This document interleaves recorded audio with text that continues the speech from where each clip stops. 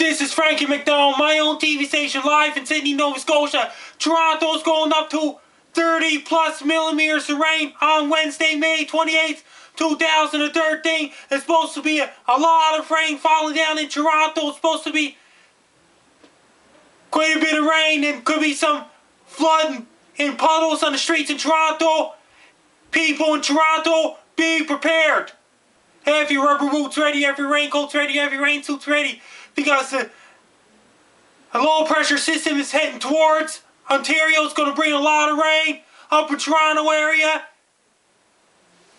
It's supposed to be a lot of rain in Toronto. I recommend it for people in Toronto to wear rubber boots, raincoats, and rain suits.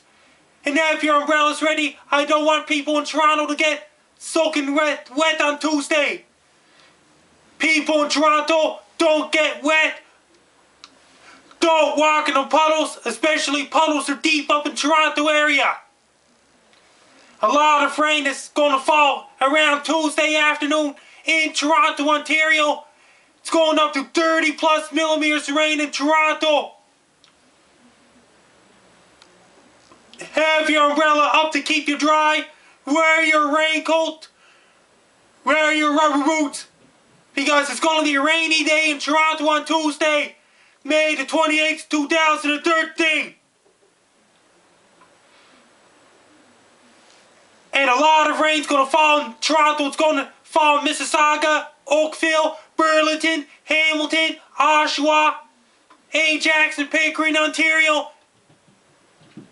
And Markham, Richmond Hill, Vaughan, Brampton, and Caledon, Ontario. Because a lot of rain's going to fall in Toronto, Ontario. On Tuesday, May 28, 2013. People in Toronto, be prepared for heavy rain. Best of luck to you. People in Toronto, be prepared for heavy rain on Tuesday, May 28, 2013. Good luck and stay safe. And don't get caught in the rain. Take care.